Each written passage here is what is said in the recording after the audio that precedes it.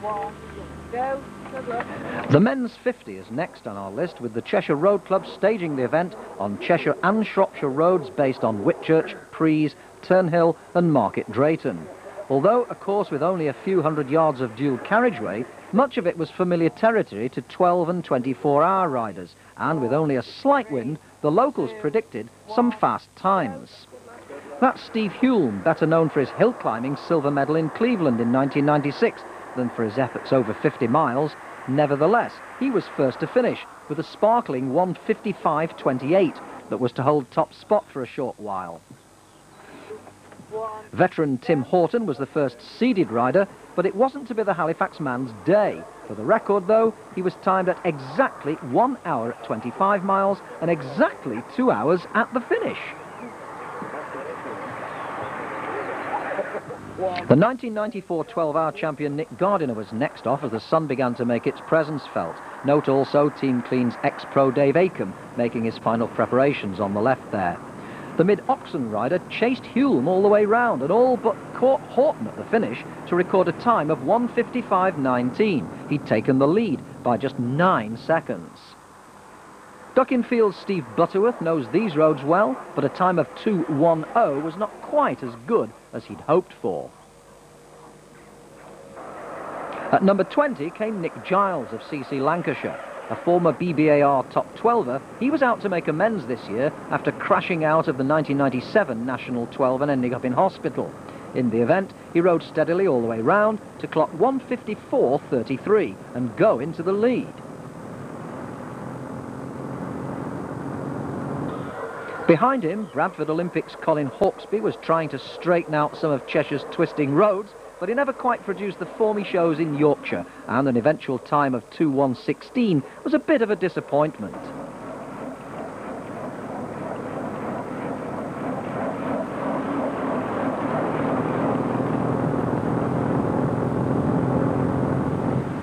Spectators come in all shapes and sizes at bike races, and the next rider they saw was Gary Empson, now with the Guru squad. But he too found the meandering roads of Cheshire and Shropshire a little hard to handle and had to settle for a 1:58.3. This is another Guru man, Dale Aitkenhead, but he was destined to be one of no less than 12 riders who failed to finish, amongst whom was his teammate Brian Walker. And with their speedy veteran Joe Woffer non-starter, it clearly wasn't going to be Guru's day. There were much better fortunes for the Cambridge University fast man Stuart Lemansky. Although 30 seconds down on Giles at half distance, he fairly stormed round the second half to overhaul Giles and provide the event with another new leader with his time of 1:54.22. But his lead lasted less than 2 minutes as Team Clean began their bid for honours with Tim Stevens. He was clear of both Lemansky and Giles at halfway and roared around the second half to post a new fastest time of 1:53 exactly.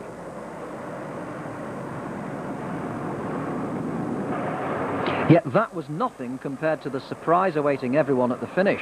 Ambrosia's Ian Gilks, more renowned as a top-class roadman with major wins in the Girvan 3-Day and the Tour of the Kingdom, was taking a liking to time trialling. After a personal best of 51.40 for 11th place in the 25 Championship, he surprised even himself here by producing an exceptional time of 1:47.37. It was a course and Cheshire Road Club's event record, and it would take some beating. Behind him, the Team Clean challenge continued, with Dave Acomb clearly going well, although losing ground on the amazing Gilks. He was actually 19 seconds up on teammate Stevens at halfway, but couldn't match him over the second 25 miles. Nevertheless, his eventual 1:53.48 meant that with Messrs Preble and Yates still to come, things were looking good in the team title department. Rowan Horner was the next seeded rider to come under the scrutiny of our cameraman, but he was a little off the pace already set, and the Cannons man had to settle for a time of 1:56.15 that would eventually see him down in 23rd place.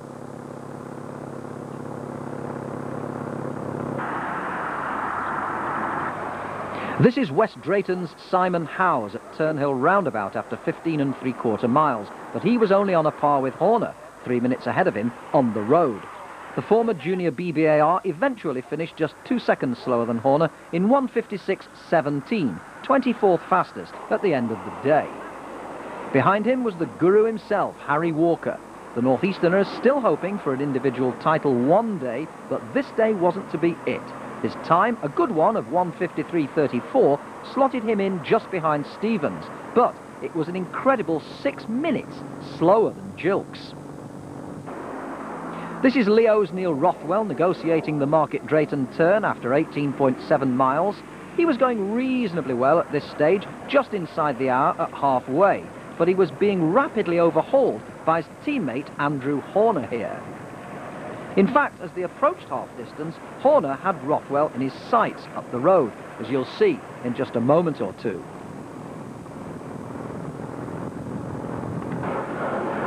Here's Rothwell. He doesn't know that Horner's catching him at this point, but catch him he did as Horner went on to clock 1:55.11, and Rothwell here, not long afterwards, joined the list of DNFs.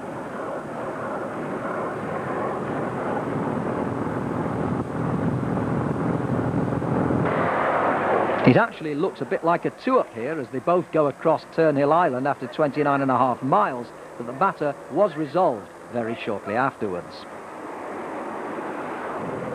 But now back to Team Clean and Richard Prebble, already a winner of this title 3 times with 1 win at 10 miles and 2 at 25, also to his credit.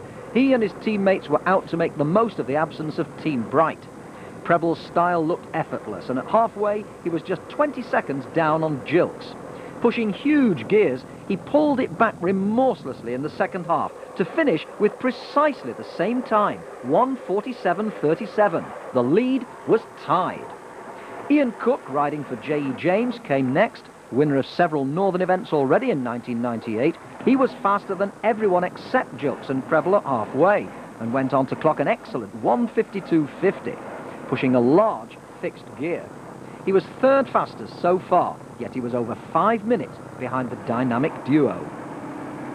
Guru had John Rickards next, and here we see him on the southern loop of the course based on Turnhill Roundabout. At the finish, he'd done a good ride, 1:54.14, just 40 seconds slower than teammate Harry Walker, and good enough for an eventual 10th place. But it still left Guru some distance behind Team Clean. Former Welsh champion Alan Owen had started well and was only 29 seconds down on Rickards at half distance, but by the end, he'd been caught and dropped, and the CC Abergavenny man had to settle for a time of 1:56.8.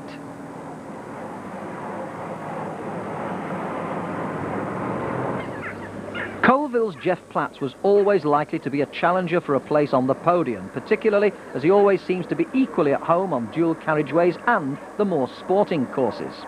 At halfway, he was still within a minute of Prebble, although 1:37 slower than Gilks.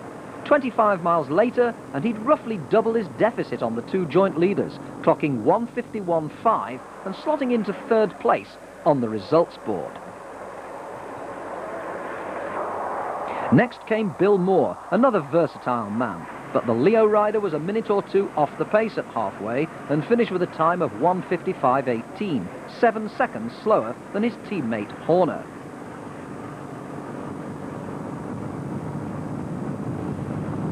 This is Michael Hope, another J.E. James rider and a comparative newcomer to national championships.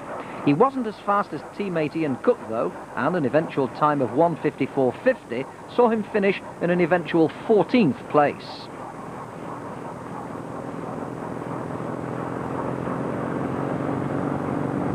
Leo Road Club's last man on the card was the former BBAR Gary Dighton, the 1990 100 champion. He was clearly going well and was 4th fastest at halfway so far. By the end of it all, he'd done a 1:52.22, still 4th and doing just enough to edge Leo ahead of Guru in the team standings. But last man off was Team Clean's Sean Yates, defending the title he won in 1997. Time checks here at Prees Heath Roundabout, with about 13.5 miles remaining, showed that he was just down on both Gilks and Prebble. Halifax's Rob Townsend, meanwhile, no slouch himself, had just found himself caught by 5 minutes by the ex-pro, but kept plugging away nevertheless, going on to finish in 1:57.47.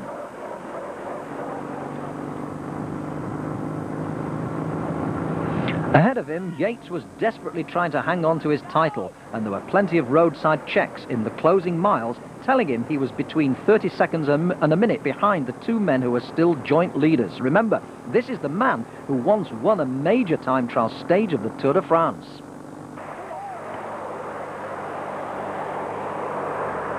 Pendle Forest's Graham Waddington, meanwhile, on a comeback after a year or two away from the sport, was easing himself back into things with a steady performance amounting to a time of 2:1:37. But back to Yates once more. Here we see him with about a mile to go, but it's all too late now. At the finish, he's managed a great time of 1:48:36, but it's only good enough for the bronze medal, and so for the first time ever, the 50 title is shared.